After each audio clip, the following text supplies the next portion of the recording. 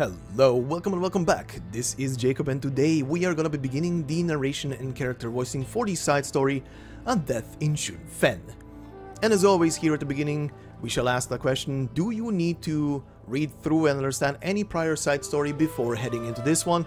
And the simple answer would be, I would recommend it in this case, because the prior side story to this one was Vernal Winds, released pretty much just a handful of weeks ago as of this recording, and it very extensively covered throughout its narrative the past, present, resolution, conclusion, and everything about Qiubai up until this point and why she is now seemingly roaming through Yan instead of being in the city of Yumen, where Vernal Winds was taking place in.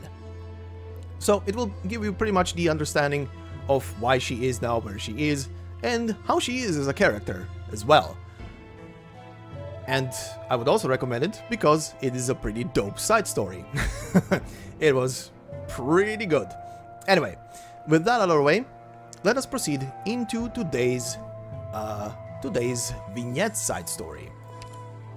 So then, like I said, this is a vignette side story, which means we are not going to be doing the usual here where I do story, stage description, enemy description, yada yada. We are just going to be doing these story bits here as they are in the menu.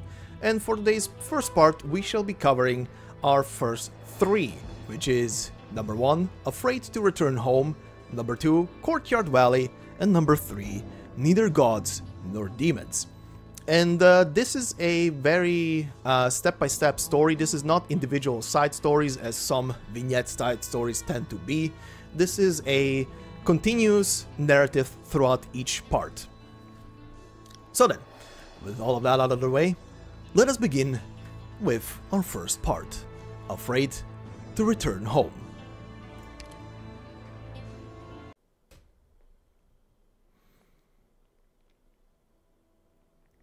Mom, is that going far away again? For how long this time? The snow and ice upon the river are about to melt. The rain this year has been just right, and it doesn't seem like there will be a drought or a flood. The newly reclaimed land upstream isn't a whole lot, but it should be enough to grow rice for the family to eat. Mom, can you try talking Dad out of it, so he can set aside his business? I don't want new clothes or beautiful jewelry. I just want us to have an ordinary family life. That's what's most important. I'm kind of scared. From a poor village to a prosperous town, from green saplings to a field of weeds. Straw shoes traverse 1,000 li, from tall mounts and vast lakes comes one's home.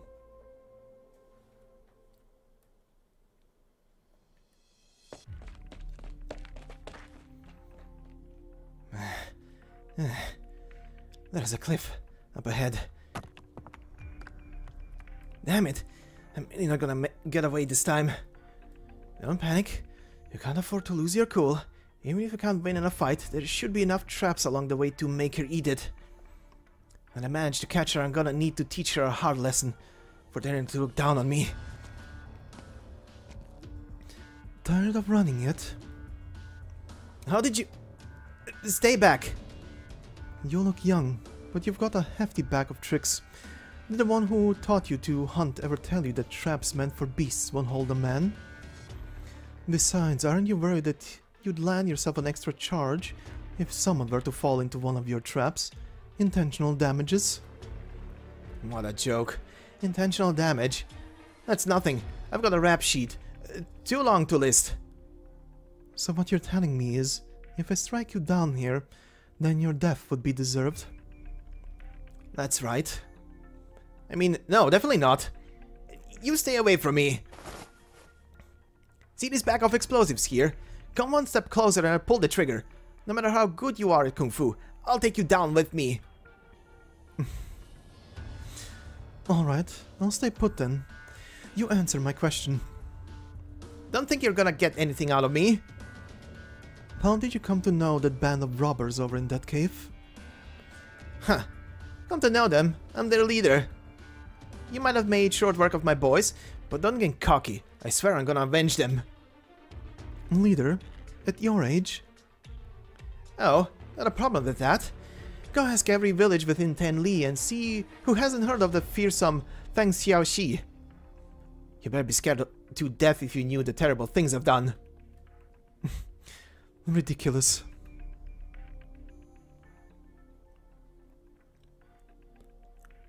"12 hours earlier? Xiaoxi, boss! What's going on? Are enemies looking for trouble? Am I finally gonna get to fight someone? Can you bring me along this time?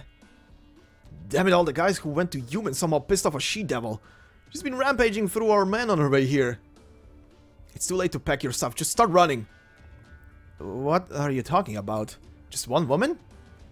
You guys looked pretty tough when we were showing our moves before, so how come you can't even beat a lone woman? Shut up! Cut the crap, where's the burden beast you were in charge of? I sold it. You sold it?! Weren't you the one who told me to take it to get something to eat? You dumbass, I told you to ride the burden beast into town and trade in the gems we looted, and you sold off the burden beast too! That bag of those bags of rocks. The butcher didn't even know what those things were. You saw our burden beast was pretty sturdy, so he gave me a good price. Half in cash, the other half in jerky. You little... How long have you been stuck in these mountains? What's the point in raising a stupid burden beast anyway? It ate more than us, and who knows when it might have attracted another tusk beast over. Mate, why'd I ever pick a little shit like you? You're gonna be the death of me. Why, hold up.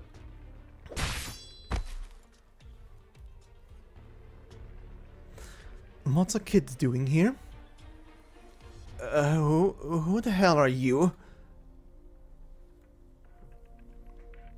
Also, very quickly, the word the man used over there, mate, or the combo of words he used there, pretty much is an equivalent from what I found out to damn it or fuck. Very simple. Anyway. No wounds. Guess you weren't involved with what happened in Yumen. I know Shanghai Zhong's depravity well, but I never expected them to get a little kid involved. Looks like there really is no limit to how low these people will stoop. I have no idea what you're talking about. Hey, let me cut you a sweet deal. I'll let you off the hook for taking out my boys, for the time being. Step aside and I'll pretend I never saw you. Then we'll each go our way. I didn't give you permission to leave. I told you, stay back. Last warning, I've got explosives. The boy feels only a gust of wind blowing past him. The cloth bag in his arms is ripped apart. Beast jerky and various knickknacks fall to the ground.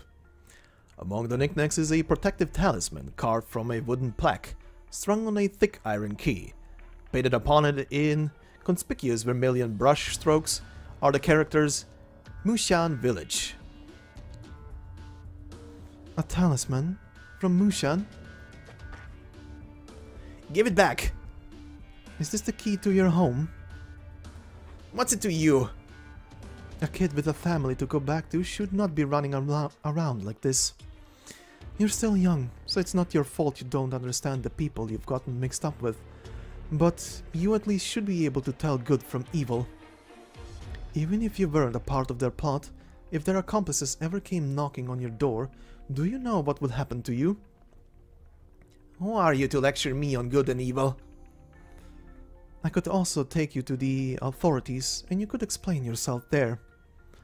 Though that would be a little troublesome for me as well. I'll take you home and let your family sort things out. No way. I'm not going back. Lower my dead body. That's not for you to decide. The boy pulls a short knife from his waist.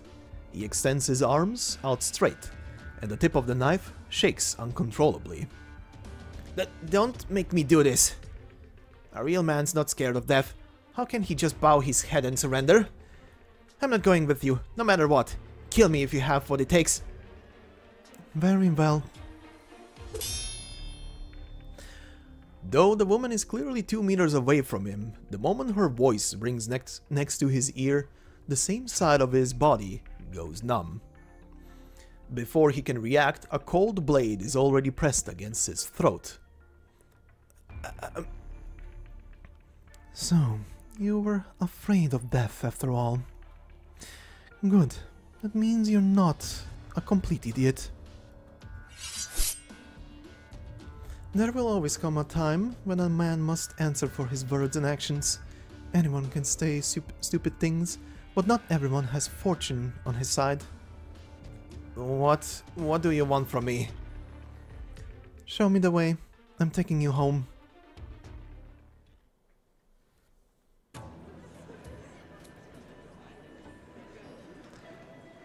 This is the last town before the mountains, and there is only one inn to be found. The place is not particularly spacious, and the two occupy a table in the corner. The moment the boy's rump lands on the chair, his gaze starts darting around left to right, causing the patrons at the next table to look over. Qiubai gently places her sword on the table.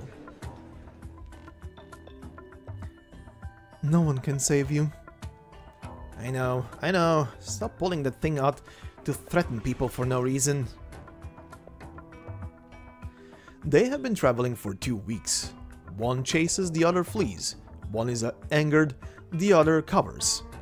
Yet through this, they formed a tacit understanding of sorts.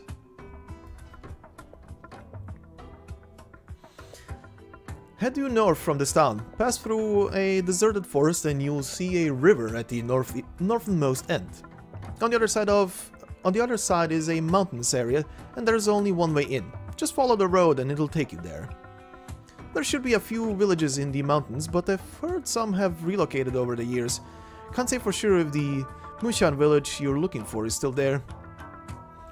How much longer do you think it'll take? The mountain roads are harder to traverse. Even if you try to rush it, it'll probably still take a week. Alright, spring is coming. The weather's starting to warm up and beasts will be on the move. Be careful if you're in a hurry. Appreciate it. You told me you left home to become an adventurer, but it turns out you haven't made it far from home. At first I thought you were deliberately leading me the wrong way. Well, the Jiangsu is big, and I barely just set out on my journey before I ran into you. Besides, I'm not stupid. If I led you to some uninhabited wilderness, wouldn't we both starve to death? Even if I was trying to get away, I'd come up with a better idea. You sure know how to handle yourself. Let's eat first. Who knows when next we'll be able to have a good meal after we leave town. Order whatever you like. Anything? You're paying? I don't have much on me, so if I end up not having enough to cover it, I'll leave you behind to do dishes. You jest, my friend. A small eatery like this only has enough offerings to sate your hunger. You better not expect me to hold back. Hand me the menu. I want this one, this one, this one. Actually, give me one of everything. Excuse me, young sir, are you sure the two of you can... Xiao Shi starts writing on the table with tea. Huh? I've been kidnapped. Get help. Are you done yet? Almost. Let's go with this for now. Okay, alright.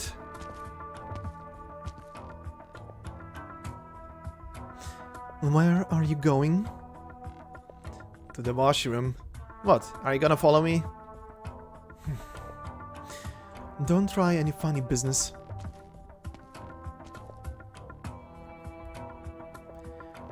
That kid just signaled me that he's been kidnapped.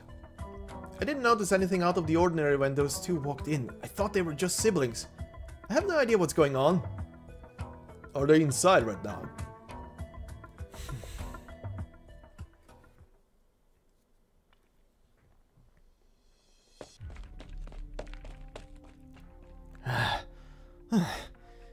That woman wouldn't follow me here, right?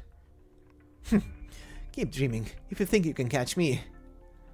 What awful luck. So much for the Shanghai Jiang. I thought I was joining a pretty awesome gang, but I ended up getting taken out by one woman, and now I'm running for my life here. Didn't make any money, didn't learn Kung Fu, and even the bag of jerky I got out of it is gone now. Wang Xiaoxi sits down on the cold, hard ground. He curses twice, but that sound is overpowered by his stomach growling. A young man wandering the Jianghu, the world of Kung Fu, his growling belly empty, the sky is high and the clouds distant, nothing around him but vast emptiness. I should have had a couple of mouthfuls of food before running off. Where am I supposed to go now? I told you, you only get 3 strikes. How did you... My patience has limits. Why won't you just leave me alone? If I leave you alone in the wilderness, you'll die. So what if I die? What do you care? My whole life nobody's ever given me a damn if I live or die. Why should others care about a life that you don't yourself want? What the hell do you know? You've never experienced a life of wandering ever since you were a kid, living by yourself with nobody to rely on. Stop being all pretentious. How could a powerful swordswoman like you possibly understand? The boy turns around only to realize that he is not the only hungry creature in the woods. From the tree's dusky, mottled shadows, a tusk beast slowly emerges. The tusk beast's blood-red eyes flicker like candles in the dark night, its low-pitched growls making the grass and trees quiver and cover. Help? Don't move. I am not. Don't make a sound. Don't run, and don't turn your back on it. Don't panic. Make your way toward me slowly. Get behind me. I can't. Careful now.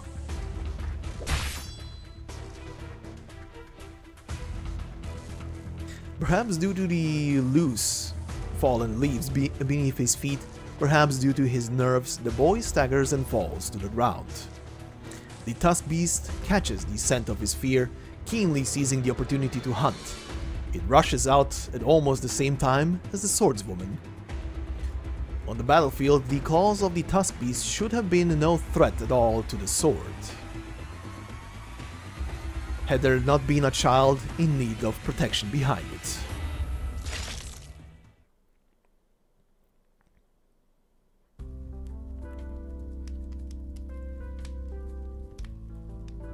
Here, eat up.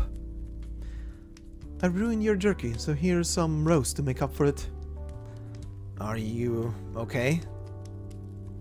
In what way? Are you talking about the scratch I got from the tusk beast, or about how mad you've made me? This is for you. It's medicine my dad taught me how to make. He always takes it with him when he goes hunting, and it's good for treating scratches and bites from wild beasts. How do I know there's no poison in it? The boy draws out his knife and makes a deep cut, then pours some powder out from the medicine bottle to apply to the wound. Though he grits his teeth in pain, he firmly resolves to not utter a sound. Now do you trust me? You sure took your sweet time, but you're still my hero.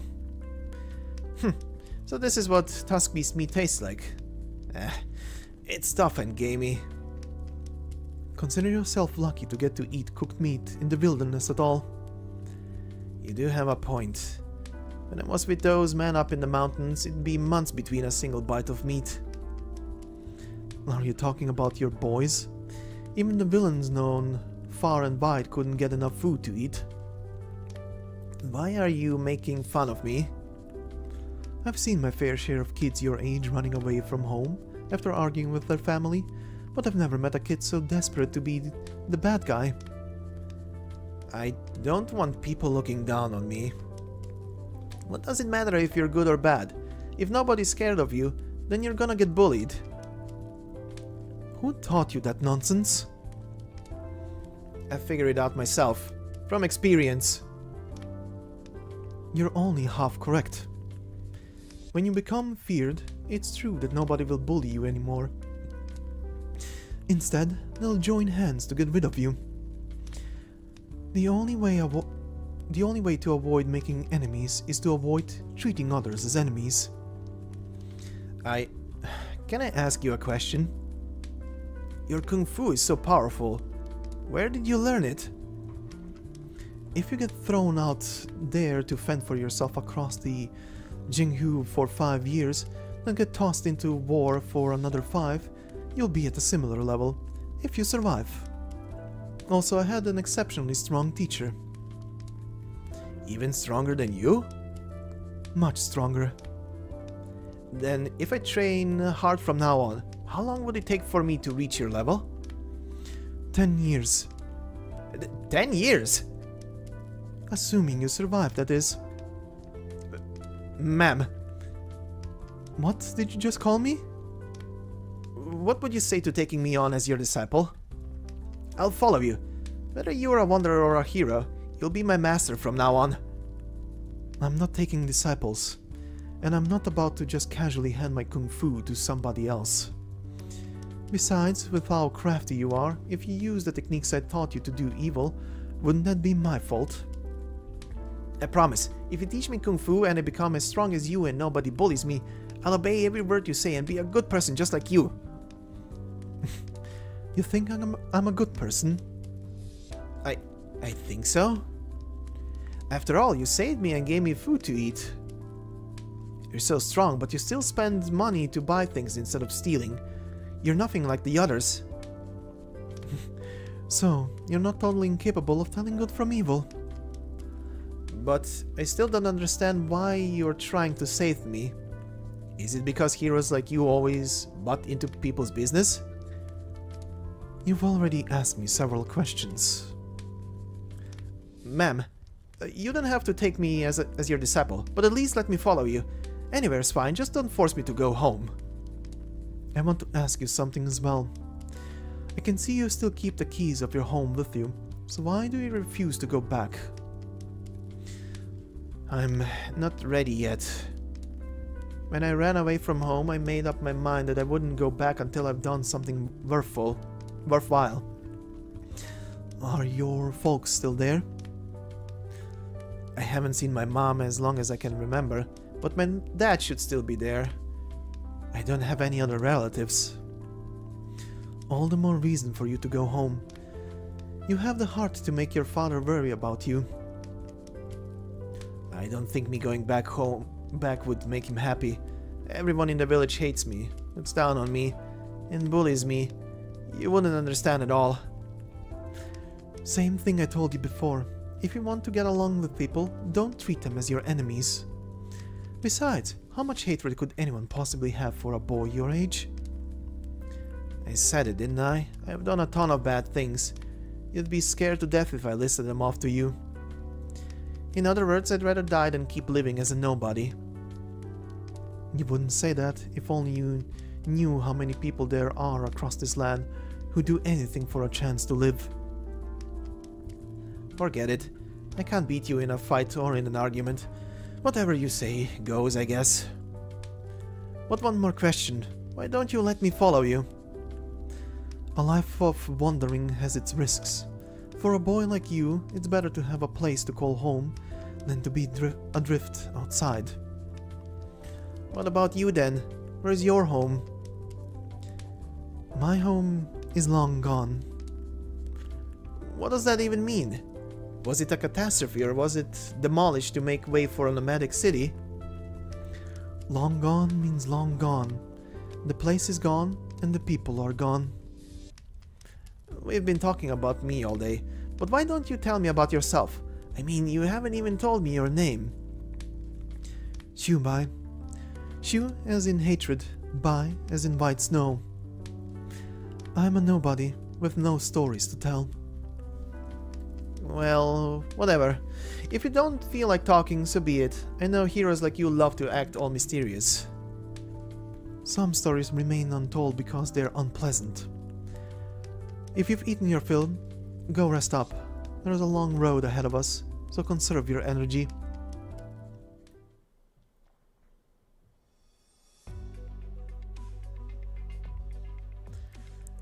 Pass the woods, cross the river, and you'll enter the mountains. Though it is less like a mountain and more like a forest made up of mountains. One mount connects to the next, the peak of one mountain connected to the foot of another. There is no end in sight, no road to traverse. It's as if the happenings of the outside world have no bearing upon what occurs deep in the mountains. It is too remote, and even time itself can be walled off by distance. We're almost there. It should be around here somewhere. You made one hell of a detour just to climb this mountain. What are you trying to do? I heard that if you stand on the peak here, you can see all the way to Yumen. The boy tries his best to stand on tiptoes, gazing westward from the cliff. The wild grass grows rampant, and he can see only a faint line of dark yellow at the farthest edge of the horizon. A look of disappointment creeps onto his face. Qiubai knows that, out of sight, the wounded nomadic city is still crawling along the barrens, nervously licking its wounds. I passed by here a few years ago. Used to be more desolate. You been here? It's been a while. For the Qiubai, right? Look over there. On the other side of the cliff, a grey trail winds along the terrain and extends all the way to the edge of the horizon. Quite eye-catching in contrast to the barrens. Qiubai, a Yanese infrastructure project for catastrophe avoidance, resource transportation, and aiding people living in remote areas. Tens of thousands of such roads interconnect more than 100 nomadic cities across the country's endless wilderness. It stretches across wild, untamed mountains and erects bridges over low-lying areas. The supply stations set up along the roads are like neatly sectioned bamboo nodes, bringing life to every place they reach. If it can be said that the gods abandoned this barren land, then humans are the ones who can once again lay out its veins. All under heaven is strife, but humanity does what it can. After I left home, I would sometimes see Qiubai construction teams, but what's the point of repairing these roads? It's not like they can pack up and leave the same way nomadic cities can, so won't they just get torn up when a catastrophe hits? The places that nomadic cities don't reach depend on these roads. Repairing them after they are destroyed is a matter of necessity. The material cost is irrelevant. But very few know, very few remember, that there are always people doing this work. Not long ago, a catastrophe swept across this mountain, headed for Yumen. It caused great damage to the city, but also left behind a heroic tale. Out here, far from civilization, there were no casualties, no buildings destroyed, and little trace of what took place. At this moment, only the construction team is still hard at work here, busy repairing this unassuming stretch of road. I heard that following this road west will lead you to Yumen. You said you've been all over the place before, so have you been to Yumen? I have. When I was still hanging around those bandits, I heard they were getting some guys together for a big job in Yumen, but they didn't think I could hold my own in a fight, so they wouldn't bring me along. Consider yourself lucky. What kind of place is it? Are there lots of heroes with great kung fu? A bunch of mighty warriors and weapons? No, it's mostly just ordinary people going about their ordinary days. Yumen travels along the desert and is always followed by the wind and sand. How could the people there possibly have an easy life? I'm not afraid of hard work, as long as I get to do something meaningful. Sure beats being stuck in this stinky old ravine. Either way, you're not gonna talk me out of it. I'm only heading back home because you told me to, but give me a bit to prepare and I'll be back out on the road in no time. I swear, the next time I stand here, the name of Feng Xiaoxi will be known far and wide. No, I'll become a hero known to all.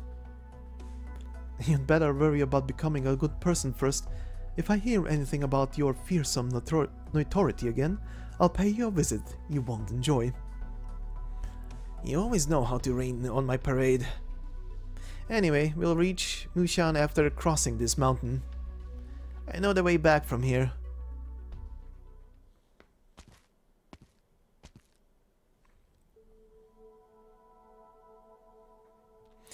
The light of dawn clears away the mountain mist, and the wind carries a few wisps of chimney smoke in oblique trails. Unmetalled snow can still be seen atop the peaks in the distance. Plots of farmland spread out thinly along the foot of the mountains. The heavy rain must have hit halfway through the plowing season. The soft soil that had been pushed into ridges washed into a muddy mess once more. In the places that have not yet been plowed, clumps of soil are packed together tighter and tighter. The heads of wheat from the last crop still droop. At the end of the Chunfen equinox, working the fields proves to be difficult. And as a quick by the way here, Chunfen pretty much translates in here as spring. So spring equinox. And yes, Chunfen is also in the title of this side story, so it translates to a death in spring. Anyway, continuing. The villagers in the fields put down the plows in their hands, straightening their backs while rubbing their waists. Took long enough for the sun to come out. Looks like today will be a fine day, with just the right amount of sunlight. Gotta till the fields again while I still can. Is it really you? Feng Xiaoxi? You're Feng Xiaoxi, aren't you? Oh, is it Uncle Deyuan? You bet, look who's back. Why are you staring at me like that? Are you still mad about that one time I accidentally poured fertilizer into your burden beast feet throw? Oh, Jesus. You're still alive? Of course I am. But I haven't seen you in 3 years, and your back's gotten even more crooked. Jinju Li, damn it all. I've gotta go tell the elder. See, what'd I tell you? Everyone here hates me. Looks more to me like they're afraid of you. How many bad things did you do to make everyone so scared? You should ask who started it. People are the same wherever you go. They always find a boy who's easiest to pick on. But now that I'm back, I'm not afraid of them anymore. What, never seen such a rundown place before? All I say is, you haven't seen anything yet. But I can add, this is the first time I've seen a temple like that at the entrance to a village. And over here, why is there a fresh grave? Because people die. Is that so strange? The only thing is, I don't know which family they're from or why they were buried next to the temple. Well, whatever. I might not know who you are, but if you're buried here, you're probably one of the villagers. Death is a release anyway. At least your suffering's over. The boy turns sideways and bows in the direction of the grave. Though his words are frank, his posture is serious. We're almost there. My place is just up ahead. Why'd you stop? Forget it. Can't hide from it anyway. I'm not afraid. Dad, I'm back.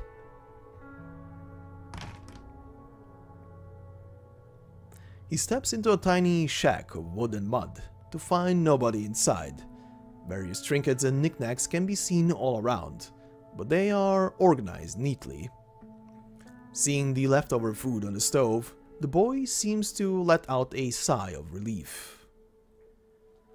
That's strange. All the stuff's still here, but nobody's home. Maybe he's out in the fields? I'll go look for him.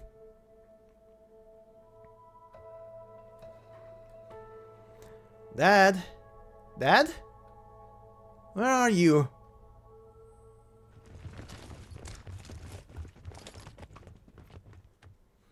Stop him, don't let him get away!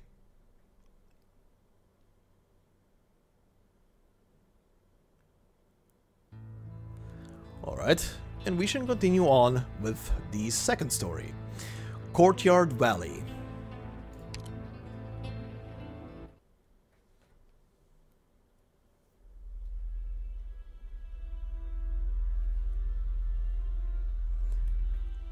Beginning in the past first. Feng Xiaoxi, what are you doing up there in the rafters? Get down here this instant! This is the Yishan temple, so take your antics anywhere else but here. Not a chance. The village is so big, why do you have to dump this lousy temple on our family's land?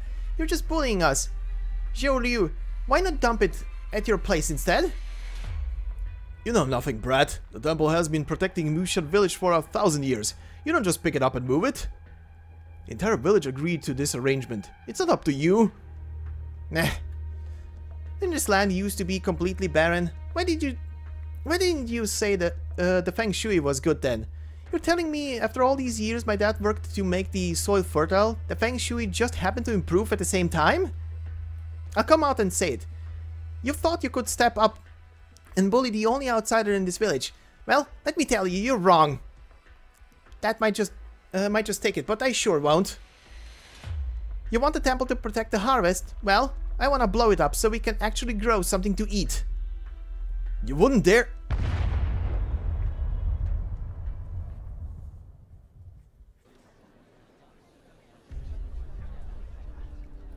So many faces showing up at your door upon your return.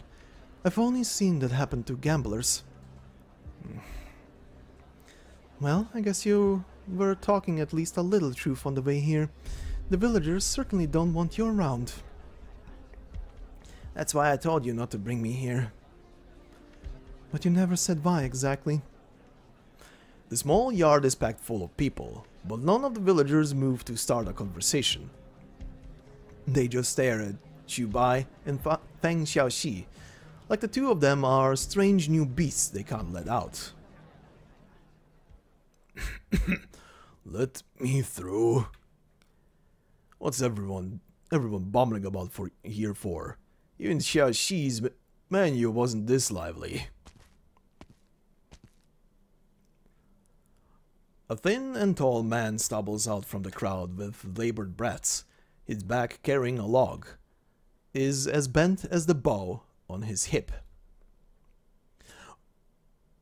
The man sights Feng Xiaoxi and freezes for a second before quickly averting his gaze and slowly turning away.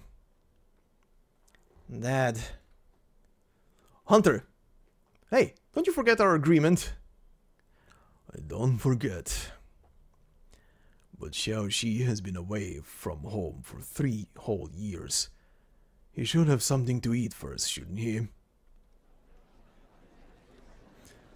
Let's head back. We can sort things out with the village later.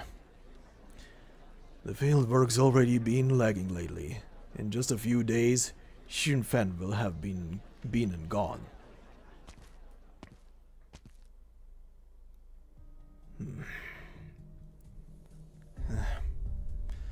All that babbling on the way here, and you turn mute in front of your dad? Dad, I found you.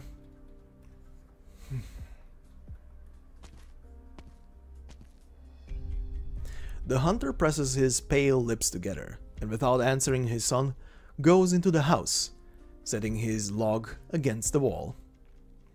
The boy freezes in place. Qiubai prods him with the hilt of her sword.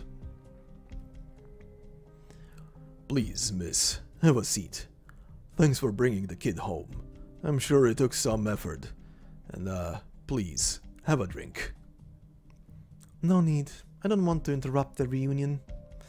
I'll take a look around the village. I'll give you the tour. You stay put.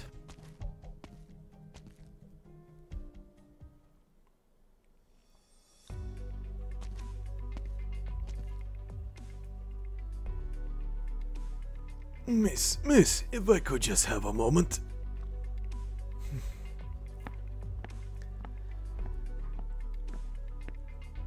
Zhu Liu is out there talking about the heroic heroine who brought Feng Xiaoxi home, so I had to see for myself. Taking a look at you, you must be... I am called Qiubai from Jiangsu. Everyone here in Moushan is of the Zhao clan. I'm Zhao Xun, village headman and clan elder. Our village is tucked away here in the northwestern reaches of Yan, so we hardly ever see strangers. Rest assured, I'm nothing but a Jiangsu wanderer. I have no ill intent. Oh, miss, that's not what I meant to imply. I happened to come across the boy out on his own, so I took a little detour and brought him back here. Miss, you're a chivalrous one. Dear guest from afar, a poor village like ours has nothing much to offer. But if you don't mind... A few meters away from them stands a well. Something crashes into the bucket above the well, sending it to the bottom. A long sword juts out to hold the mechanism in place, pulling the rope taut. Qiubai drags the bucket up. Just a scared little burden beast. Looks like the one from Zhou Daji's place. Its mother died in childbirth, leaving this poor thing to grow up alone, so it's as tame as can be. It probably just got startled. It's not hurt, at least. Seems like it passed out from all the water. Oh, about that. How did you move to the well so fast? I feel like my vision blurred for a moment. Was that Kung Fu? The well is full of muddy water. Yes, it was raining heavily last week, and the mud has yet to settle. At least 2 years of drought have seen most of our crops wither away. No wonder there are so many wells around the village. Heaven can be very unreasonable at times. We either get nary a drop or a nigh disastrous deluge. Miss Xu, where did you come here from? Yumen. But I believe I detect Jiangxi accent. I was born there. I see. If you came from Yumen, you must have entered the village from the north. Head further south and you'll find a section of the Shidao washed away by a mudslide. Life is hard here. With 2 raucous grunts, the young burden beast wakes up. The swordswoman loosens her grip and it bolts around a corner in a blink, leaving nothing but a withered acacia tree in front of her. It's already late March, but spring has apparently not yet come to this small northwestern village. Indeed, this is a perilous place. You said you came across the boy all alone? He must have gone through a lot after leaving the village. Miss, I'd like to ask you something. What sort of trouble did the lad get up to out there? No trouble to speak of. He was just lost out in the wilderness. The boy has been particularly rowdy ever since he was little. Elder, I have some questions about Feng Xiaoxi. The villagers, they seem hostile towards the boy.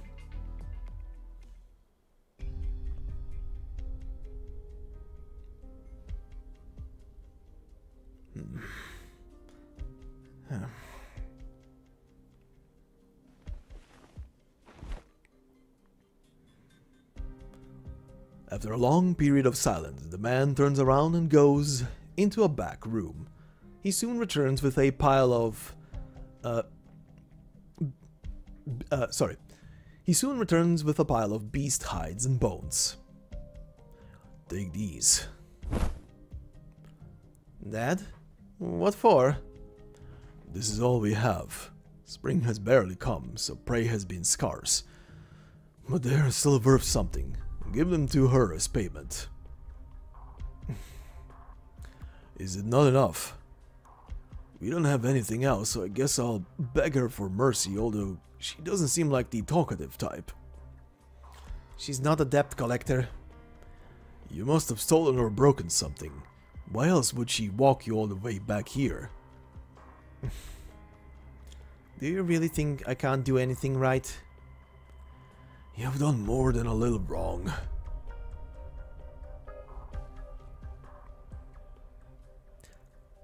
Some time ago. Tiana, this door, this pillar, it's been split in two. The temple stood here for centuries protecting us, but it's been ruined. Such disrespect. Well, it's lucky the ancestor tablet seems mostly fine. Enough, kowtowing already. Let's find whoever did this. Say, where's Feng Xiaoxi? Gone without a trace. I think the kid got caught up in the explosion. I saw him bleeding and limping out of the village. He had so many bombs on him. Serves him right. What? All for a piece of land we could have negotiated over? We definitely could have resolved this peacefully. Alright, go tell the elder. I'll head to the hunter's place. Didn't you say he ran away from the village? The kid was hurt pretty bad. I'd better get the hunter to look for him.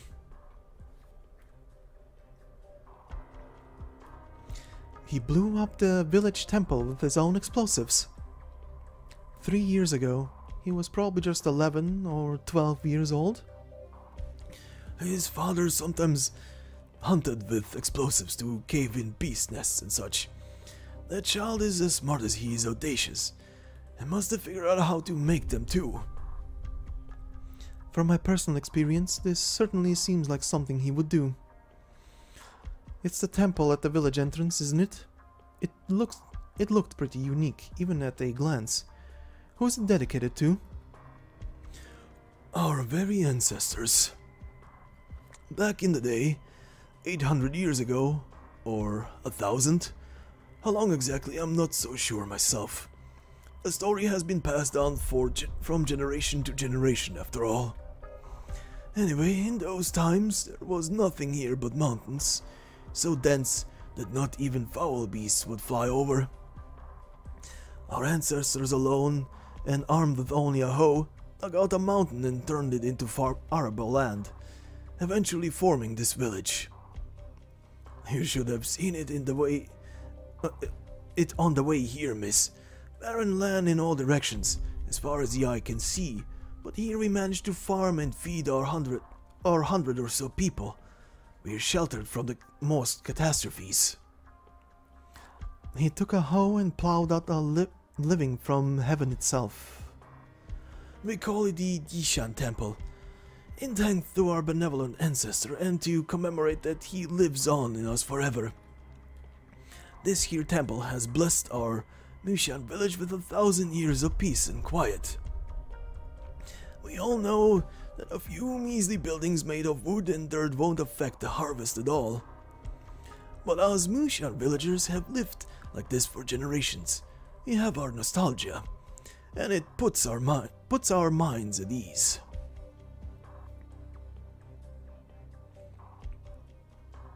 Dad, if you want to yell at me, just do it. The way you're staring at me, it's awkward. You've grown tall, but not much otherwise. You must not have been eating well while out there all these years. Of all the things to say. As long as you're alive, that's all that matters. I was just worried. How did you make your way here?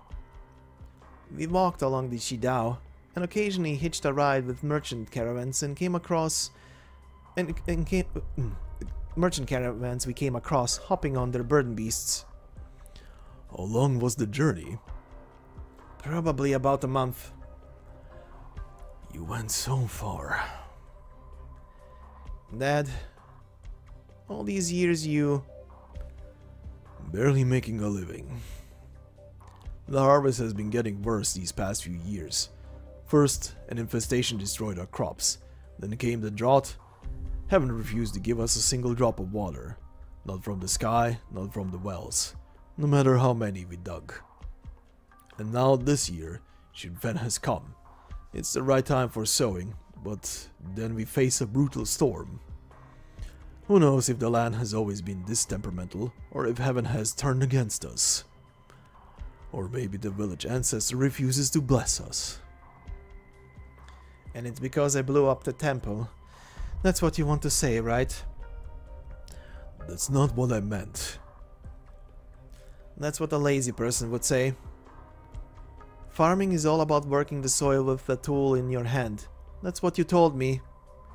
The idol in the temple can't move. How could it help us with the harvest?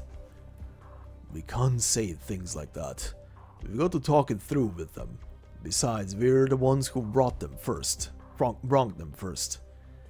Dad, the villagers bully you because they think you're a coward. What about the mountain slowly eating up the fields? Sooner or later, even the temple is going to get washed away by mudslides. It's just a monument. Why not put it in Qiubai's backyard? He has so much room and he's not even growing anything. They bully us because we're outsiders. Let's just drop it already, alright?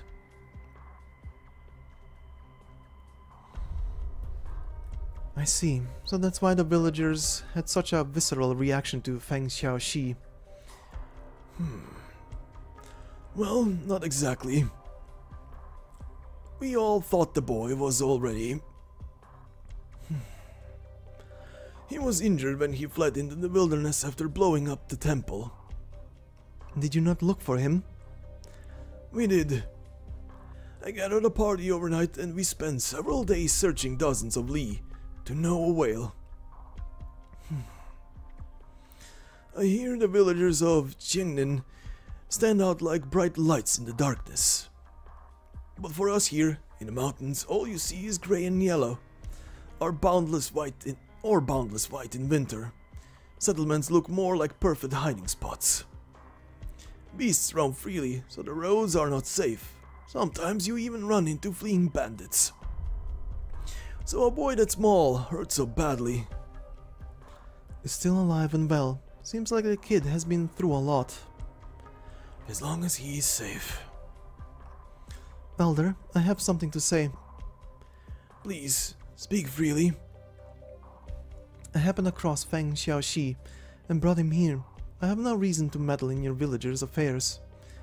However, since I took on the initiative to bring him back, I am also responsible for his safety. As you should be.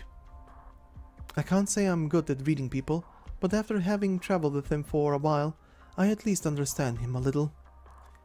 He may be stubborn and willful, but he is by no means a bad person. So I hope you won't make things difficult for him. Oh, I thought you were going to say something else. Please, rest assured, miss.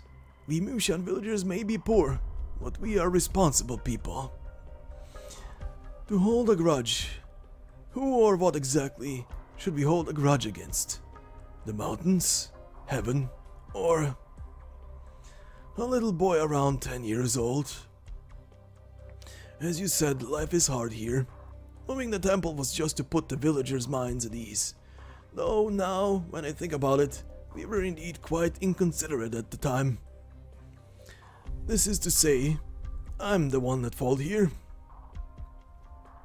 You are a man of sense. You don't have to explain it all to me. After all, Feng Xiaoxi did do wrong. If he still hasn't matured, even after so much hardship these last 3 years, he will have to be disciplined. Make mistakes, suffer the consequences, remember your actions and gain insight. That makes life less painful. You're very perceptive. Not really. I have my explanation, and I'm relieved. Yes, yes.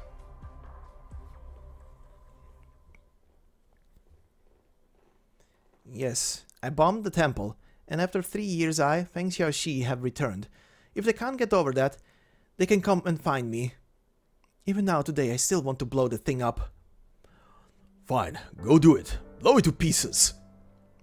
3 years ago, your nerve was as high heaven itself, and now 3 years later, it's soared even higher. What did you come back for? Just to blow it up and run away again? I'm done talking, Dad.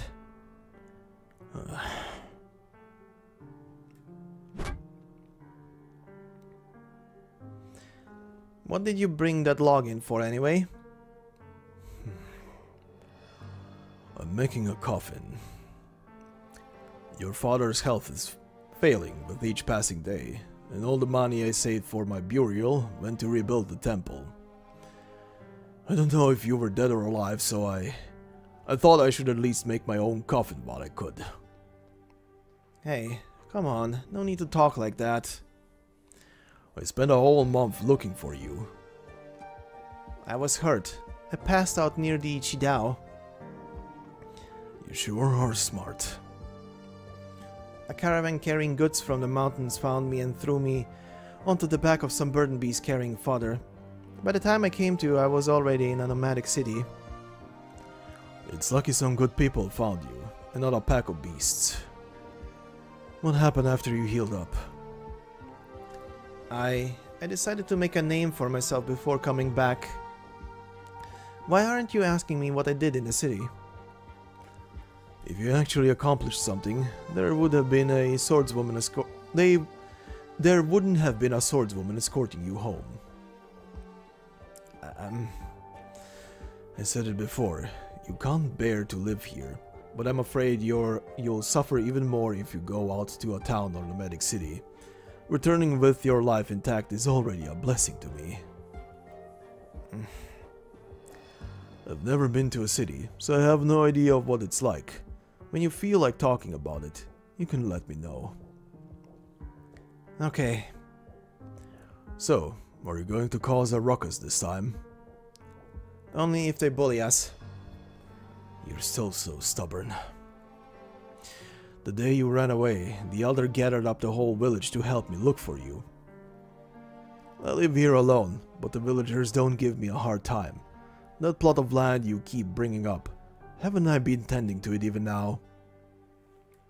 That just means they have some shred of consciousness left in them. Can you just promise your dad one thing? Just stay safe for good, and don't make a fuss about it. Fine, whatever you say.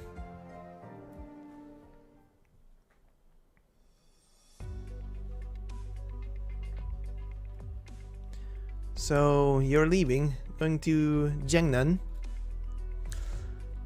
I have places to be. Bringing you back here has already delayed my journey by a lot. Then there is no harm in delaying in a while more, right? It's dark already. Why not rest here a few more days and teach me some kung fu before you go? Didn't I teach you enough on the way here? Dad, let's... Miss, thank you so much for bringing my boy home. We have nothing to repay you with. It's fine. Since you're in a hurry, I won't pressure you to stay. Thanks, Xiaoxi. We may have met by chance, but I have some parting words for you. The Jiangshu can be vicious, and you have learned something, whether you want it to or not. But now that you're home, you should make your peace and avoid causing any more trouble. I can make a name for myself wherever I am. One day, in Jiangnan, you'll hear all about the valiant Feng Xiaoxi's deeds. As long as I don't hear of you making mischief. And whoever you trouble next, she may not be as forgiving as I am. You? Forgiving? Oh, hey, can you say that line the heroes always say? The one in all the novels? Jiangzhu Zaijian. Jiangzhu Zaijian. See you around, kid.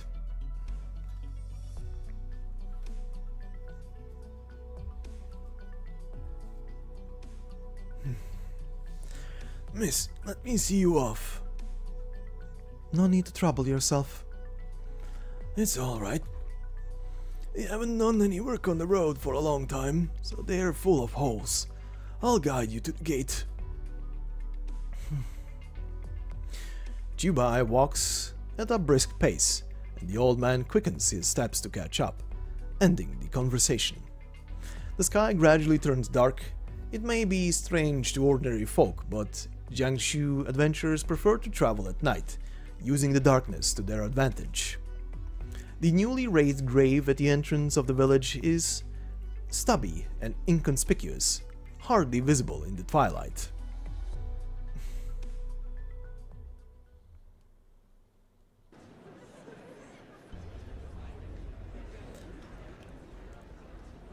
Zoshi, is everyone here? I'll count again, Elder.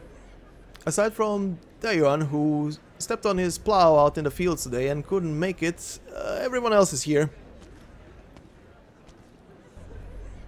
The whole village is here, Dad.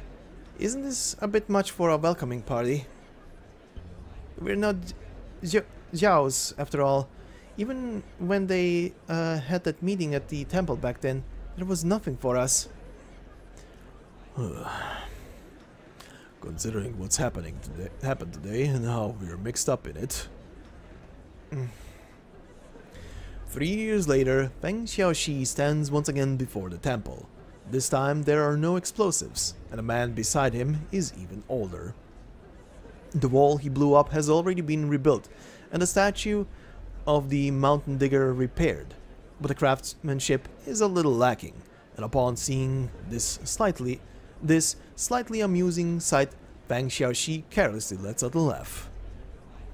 There are several broken tiles on the floor, with bugs in the still damaged ceiling forming layers and layers of webbing that blends into the wood. Perhaps it is too dark to be certain, but he can't figure out if the temple was impossible to renovate or if it was successfully repaired but has gradually returned to a dilapidated state. So, this is where we stand now. Xiaoxi has apologized. He was still a child then, and the hunter has spent the last 3 years doing his best to help rebuild the Yishan temple. Come on, Elder, let's get to the point already. Hunter, how many years has it been since you first came to the village? This year, and it'll be 21. Your family is the only one with a different name, but you married a daughter of ours, so all these years you have been a part of our family. Let our previous bumps in the road, misunderstandings and conflicts all stay in the past. From this day forward, the clan officially accepts you into our family, and our ancestors will bless you with peace and prosperity as well. Xiaoxi may change his family name to Zhao too, if he so wishes. What? What are you trying to pull this time? Nah, I like my own name just fine. Why would I change it? Elder, just come out and say what you mean already. In the end, we are all one family, and that means we face our challenges together. I gathered the whole village here today to make one request. Xiaoxi, for the sake of the village, can you pretend to be dead?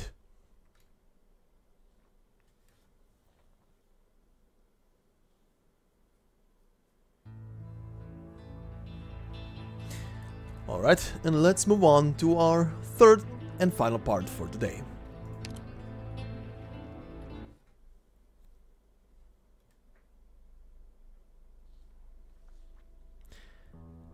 Is there a way to make the mountain disappear? The people of the settlement have been here for generations, begging the mountain to grant them a living. The wild fruits are poisonous before they ripen, while the beasts are cunning and vicious. One could easily lose one's life to carelessness, but there is no other source of food. The rain flows through the rocky crevices, turning yellow by the time it reaches the foot of the mountain, but there is no other source of water. He sharpens a stone's edge, breaks some vines, and ties the rock to a slender tree trunk. Now he has a hoe. He finds a small patch of relatively moist and flat ground at the foot of the mountain and digs out ridges with his hoe. He plants seeds he has collected over time. Now he has a plot of arable land. The small piece of land cannot feed everyone, but if the mountain weren't there... It is tall enough to pierce the clouds. It spans wider than the eye can see. With sharp peaks and drops this way and that, it makes an imposing obstacle. The wind itself cannot freely pass, let alone men. It's as if the mountain before them is draining their very vitality. And so, hoe in hand, he begins digging into the mountain. He works and rests at the foot of the mountain, armed with just hoe and pan. He would wake, dig, sleep, repeat. 6 months pass, and the mountain shows little more than a few shallow scars. But the spectating villagers put down the fruit and pulp in their hands. More and more join the excavation. With more hoes at work, the arable land expands. The cycle of crushing rock and reclaiming soil continues day after day, night after night.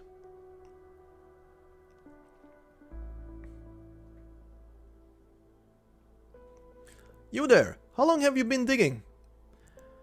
3 years, 5, I'm not sure anymore. And how long do you plan to dig? Till I can't dig no more. Such foolishness. No matter how sharp your hoe, what can it do against hard rock? No matter how wide your pan, how can it possibly collect all the rubble? Did you honestly think you can clear this mountain within your lifetime? Who says it has to be done in my lifetime? Even when I can dig no more, I have my clansmen and my children, and when they can dig no more, their children will carry on. This mountain cannot change, but our numbers will grow forever. There is no need to clear the entire mountain, but with each day we dig, we gain one more field and feed one more child. You don't plan to stop? To stop would be to give in. For what reason would you want to make an enemy of the mountain? Why did it have to be here? It was heaven and earth that stood against us first. Take your words and go back wherever you came from. I have work to do.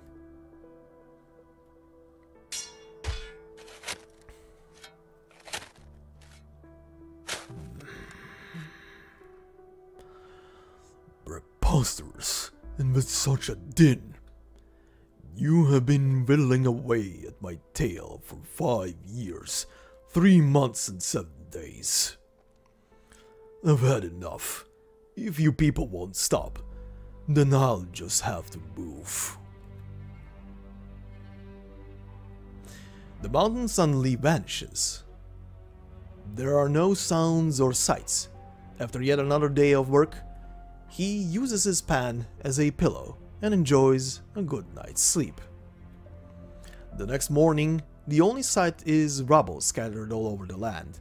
A sight so unprecedented, he wonders if the mountain ever existed in the first place. His clansmen said his diligence and sincerity must have moved the gods, who in turn moved the mountain away.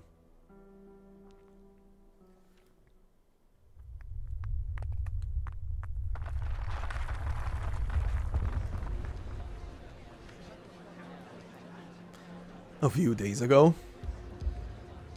Hey, the elder is here.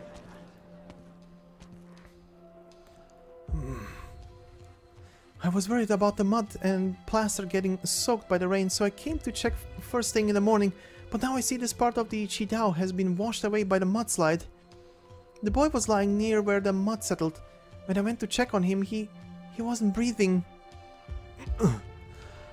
Elder? Elder? What's wrong? Why would someone... If I had to guess, he was probably walking along the Qiubai before getting caught up in the mudslide.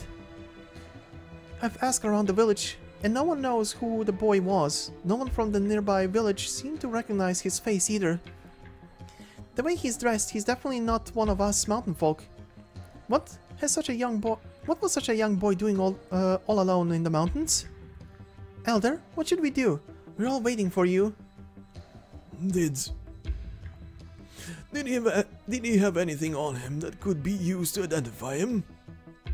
No, if there was anything, I think it would have been washed away by the mudslide. What's that in his hand?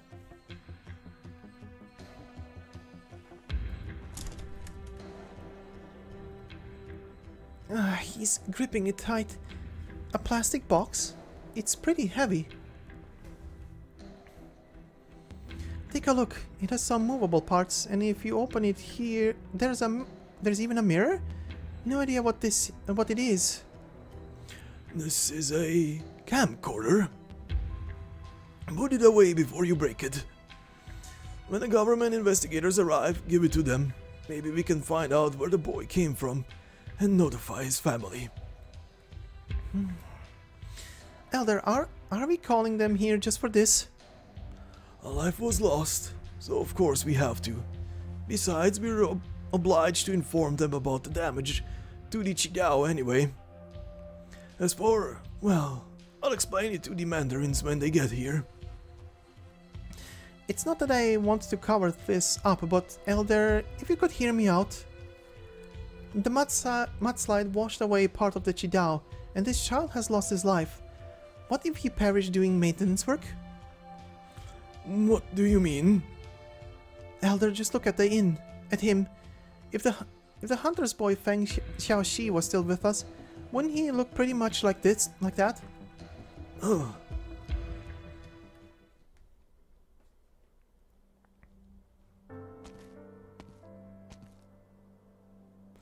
The old man grabs his sleeve, wiping the offering table in front of the statue and placing a few stale fruit and a handful of moldy wheat seeds upon it. He collapses in front of the statue, keeping his gaze to the floor. He keeps silent in that position for a long while.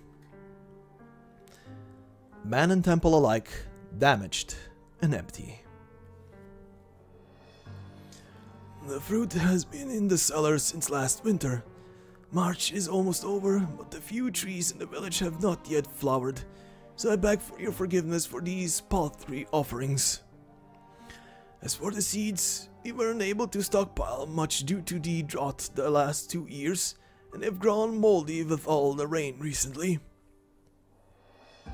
The weather has only just started to clear up, but Chunfen is almost over. We have so much catching up to do.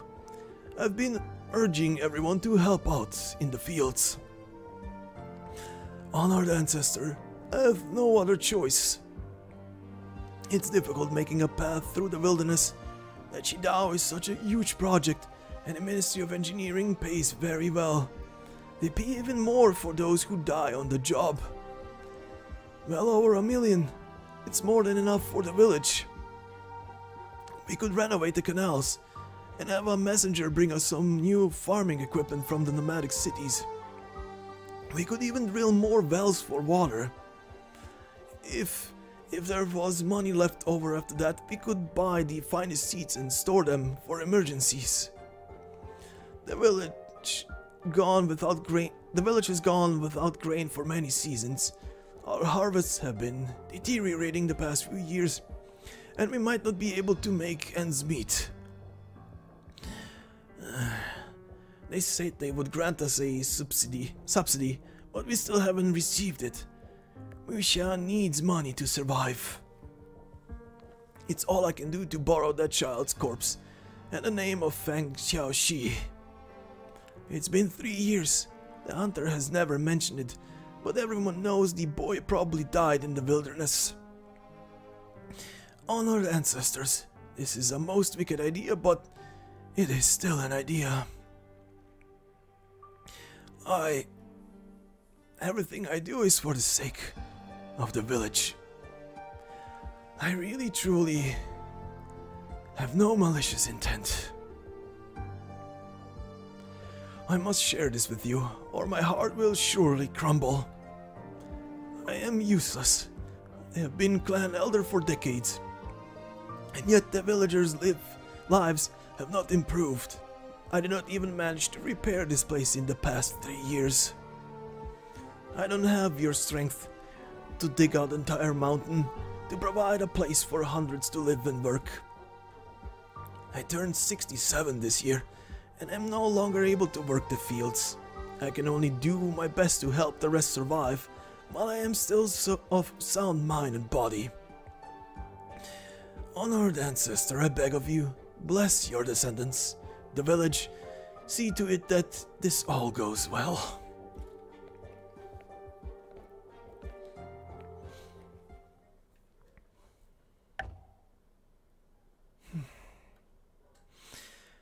Head priest, pray tell the difference between earthly events and the visions of the painting.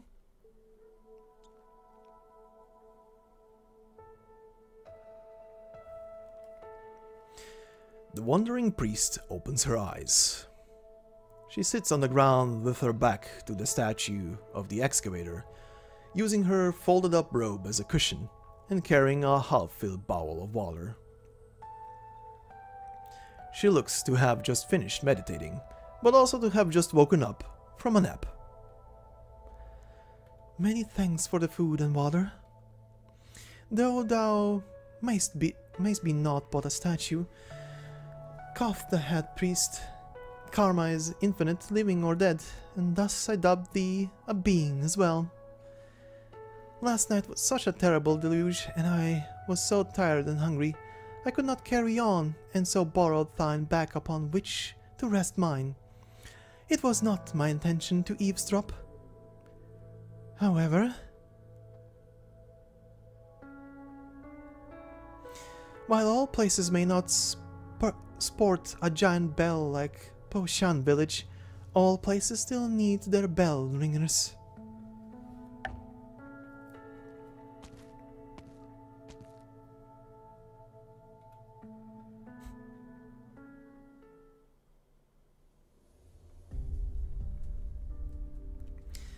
Open up. Don't worry, it's not poisoned. It's sand beast meat. Your father brought it for you. We haven't any for a long time, and he wouldn't touch it either. He said you'd like strong flavor, so I made it spicier than usual. Your first meal after your long trip home shouldn't have been like this, but... Come on, have a little at least. Don't starve yourself. It's not like we actually want you dead, you know. You might as well just kill me right now. Again with the childish tantrums. You know, it's weird giving your name to a corpse, but it's just a name, isn't it? You can call yourself Feng Xiao He, Feng Xiao Shu, or whatever you want. Why wish for death over something like this? Besides, the village will be grateful for your sacrifice and treat your family even better. What's wrong with living in peace? Oh yes? Just like a burden beast living its peaceful life, letting anybody else name it whatever. How could you compare us to burden beasts? Though, now that you mention it, we both eat, work, age, get sick and die. Then why all the fuss if we're so alike? I don't care what kind of lives you want to live, but I want to live mine the way I want. Man, you're so difficult. What kind of reasoning is that?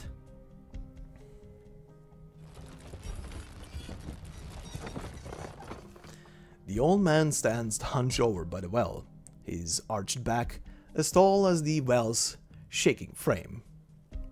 He cranks the lever and sets the raised bucket to the side, standing up straight to catch his breath. Inside the bucket is mud that is yet to settle. Though it is not drinkable water, it is suitable for crops.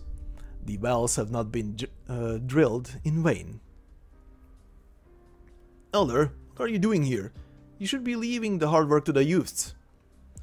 I'm preparing to water the water that it's ready for everyone once they finish planting the seeds. I have the strength to do this much at the very least. Besides, how could I just sit around at a time like this? When did you become so sentimental? You weren't like this when when you led a crew to bid against the neighboring village for the Qiubai contract a few years back. That was different. It was for the good of the village.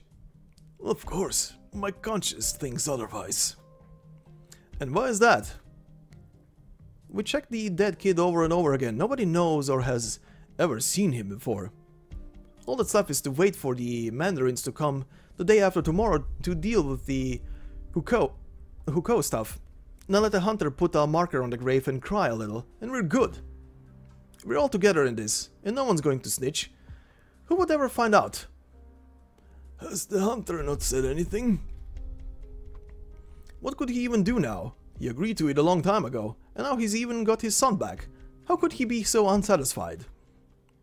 How's Xiao doing? We've set it all up. We have a man watching the door and it's locked up tight. There's no way he's escaping. Don't let him starve. Relax. Zhiliu's family is making sure he's fed.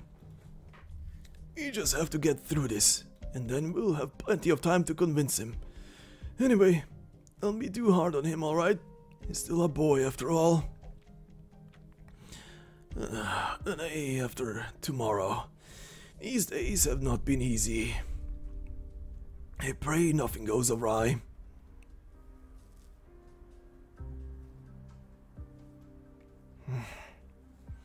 Hey, where's my dad? Why hasn't he come to see me? You locked him up too. Your dad is... he's... how do you even explain it? So whose idea was this? The damn Xingbao Zhou or the Elder? How did you even get my dad to agree to this? Or was it something he came up with himself? No, dear boy, you can't think badly of your dad like that. We all thought you were already... we thought you weren't coming back, right up until you did. Well, I'm back. But we already made that report, so everyone thinks that there is no going back now. We're all in on this, including the Elder, and your dad too. He agreed to it. Xiaoxi, please, listen to me. Everyone is happy to see you come home alive and well. Your dad most of all. You can imagine how happy he was to see you again. You've seen what's coming to... what's become of Moushan. We really need that money. You remember my girl? You were like her big brother when you were kids. She called you... Gaga. That just translates to brother in this case. Like big bro. She's sick and she has no hope of fighting its way out here. Julie, Liu and I had planned to save up money to send her to a nomadic city for treatment. But the last years have been so hard that we're just barely getting by. There's no way we could save anything. You're not gonna win me over here. I know you're a good boy at heart, so in a critical moment like this, we can't let an opportunity go to waste, right? Just do the village a little favor.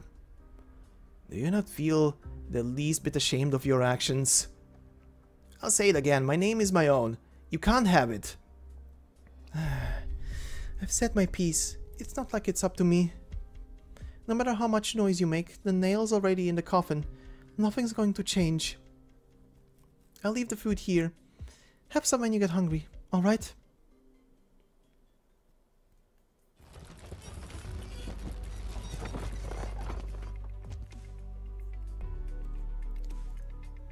Yao Daiji, why aren't you out working in such good weather? Plow's broken. I was working over at the east end of the village when I hit a buried stone. Now there's a huge gaping hole in the middle. There should be some spares in the shed over at my place. Just take one and replace yours. Anything else? Elder, when I hit the stone, the Originium motor broke too. No one to blame but myself. The motor's been in bad shape for a long time, but I couldn't afford to repair it when the last nomadic city passed by. I've spoken to you many times about this bad habit of putting off repairs. And now you found yourself in a tough spot. I'll go look for a solution. How do you suppose you'll turn dirt and rock into an Originium motor?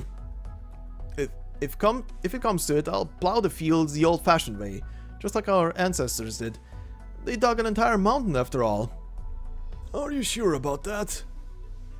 Easy to say for the flatlands, but most of our fields are on steep slopes, and coupled with soil erosion, even a burden beast would have a hard time. I know that. Your aunt should be home by now. Go look for her.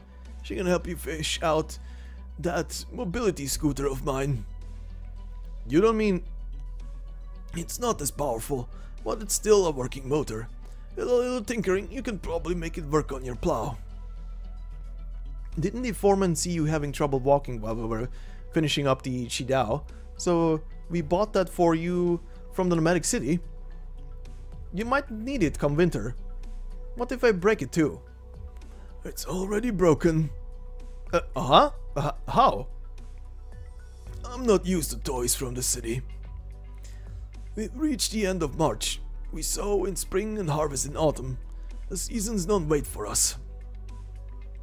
It's not like I'll be totally immobile without the little car. But if we don't grow enough food now, none of us will last through the winter. But stop whining and get moving.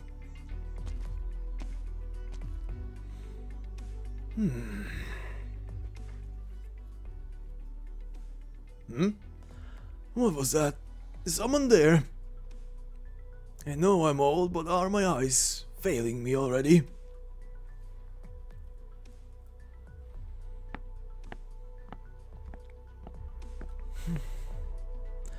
The young swordswoman steps back just slightly, enough for the fence to hide her figure. The villagers carry water to and from the fields while the sound of well machinery trundles on. Qiubai looks at the old man by the well, and then at the mud and scattered footprints on the ground. Roads in mountain villages are always like this. People are out walking under clear skies while smoke and dust abound. But in the rainy season, there is mud everywhere. She steps back and goes no further. Some questions are not worth asking, but there is something that she needs to confirm.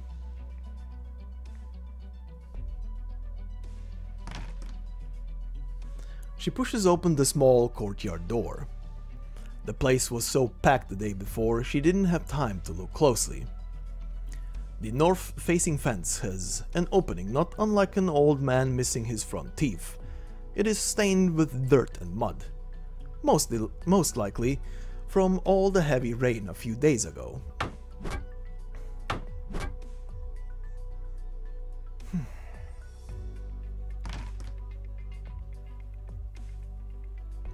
A long bench sits in the middle of the house, black and shiny, showing its age.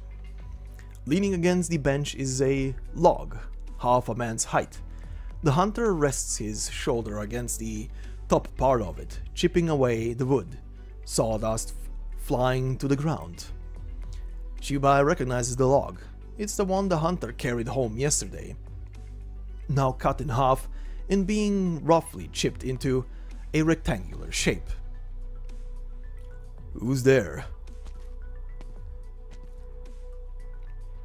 Oh, Miss Qiu, I thought you already...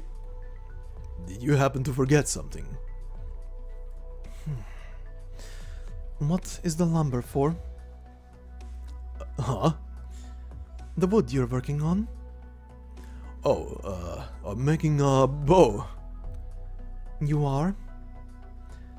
Yes, it's going to be a bow. I wanted a new one.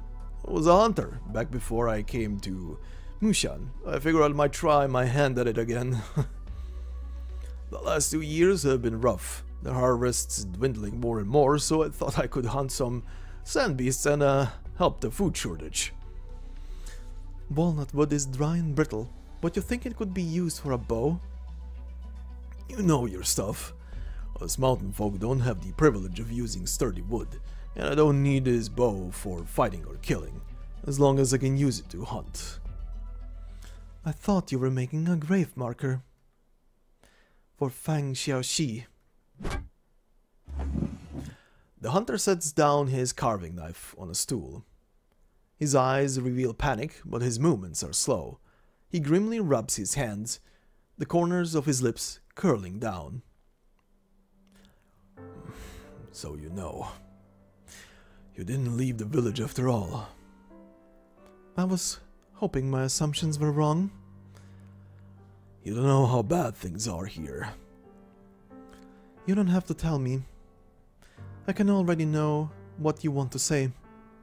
I was planning to go right to the Elder, but after thinking it over, I'm much more concerned about something else. How does it feel to be a father declaring his own son dead, shaping his grave marker with their own hands?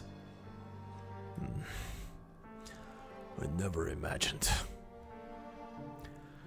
You thought he died out there 3 years ago? No. No. No. You can't. Even though she has caused so much trouble, you can't do this. Besides, who said he was dead? Uncle Feng, listen to me. You know how dire our situation is. We wouldn't be doing this if there was a better way. It's been 3 years. If Qiubai was still alive, he would have come back by now. He knows you live alone, that you need someone to look after you in your old age. Keep it simple. By using Qiuai's name, the money will pass through your hands first, so you get a share, and give the rest to the village. Consider it compensation for the both of you.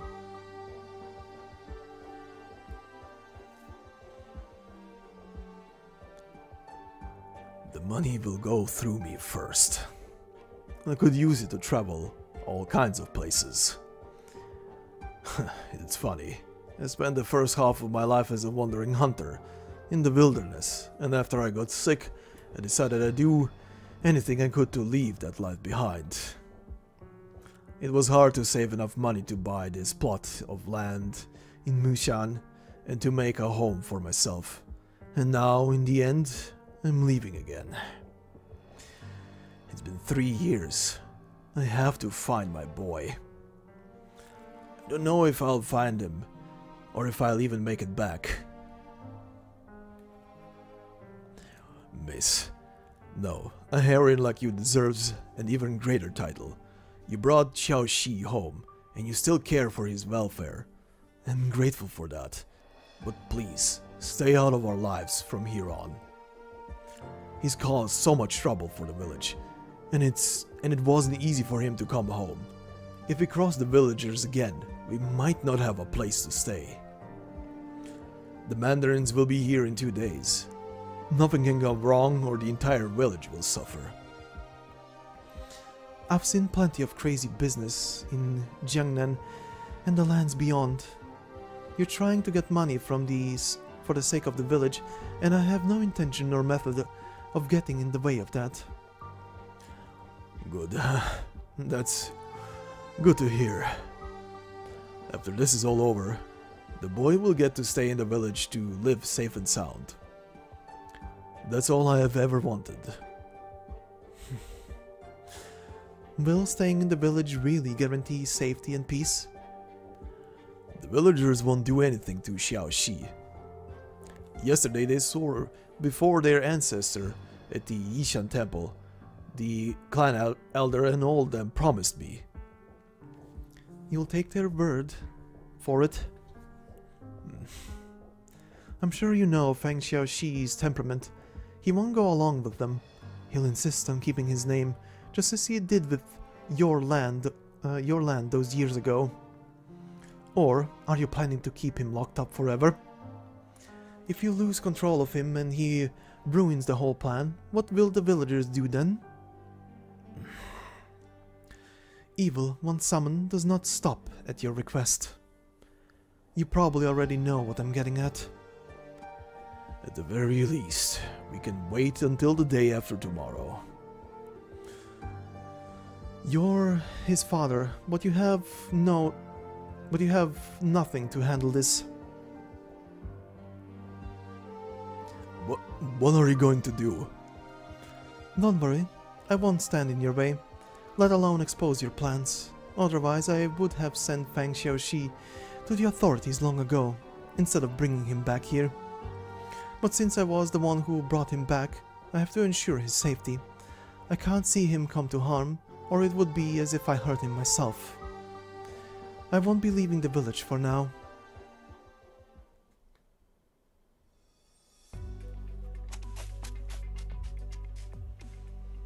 What are all these buttons for? I've pressed them so many times, but nothing's happening. How did that guy turn it on? You done yet? Huh? Calm down. I've almost figured it out, okay? You don't know how the camera works, and you're still hogging it. Let me have a try. You'll break it. I want to see the people inside arguing again. I didn't get a good look before it turned off. Let go. Hello, Elder.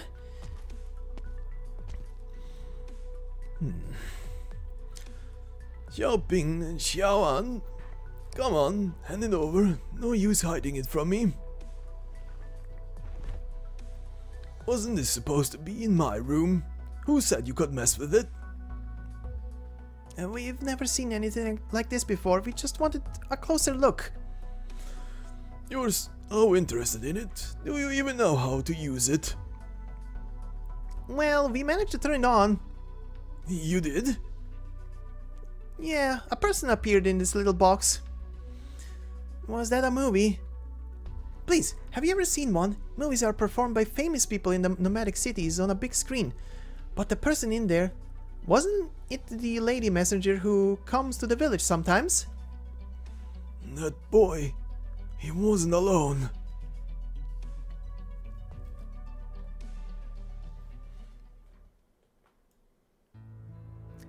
Well then, seems they concocted an entire plan, and the dead body they found obviously had friends. And they are probably about to arrive in the village, and oh boy, they will have fun with that. Anyway, this will be it for today's part. Next part should be up in a day or two on the channel, so you won't wait too long, and we shall finish off the story with the final 3 parts. Also, is it just me, or is this this smaller and shorter side story using way more Chinese lingo than even what Vernal Winds did? I swear, the list of words that I had to look up, at least how to roughly pronounce, is for this first part longer than for three parts put together for Vernal Winds. Whatever. Anyway. By the way, not all pronunciations of stuff that I went through are correct, obviously. I had to adjust a couple of things because I couldn't find proper pronunciation, so I went with whatever sounds the most likely of pronunciation there, but I hope it's right. Oh, and also the phrase that Xiao Shi was asking Qiubai to say to him at one point is like a it's pretty much like a goodbye, like what's the word I'm looking for, like goodbye between warriors, potentially. I can't remember what it's actually, but yeah, it's a very courteous goodbye, essentially. But yeah, anyway, that will be it for today's part. Like I said, next time we shall finish this story, and as always, if you've liked this video, please consider leaving a like, and if you're new to the channel, consider subscribing. There's a lot more side stories like this on the channel, and you might find something you enjoy or want to just refresh yourself on that you've missed in the past or didn't have time to read. And yeah, I hope you have a fantastic day wherever you are, and I will see you in the next video. Until then, bye-bye.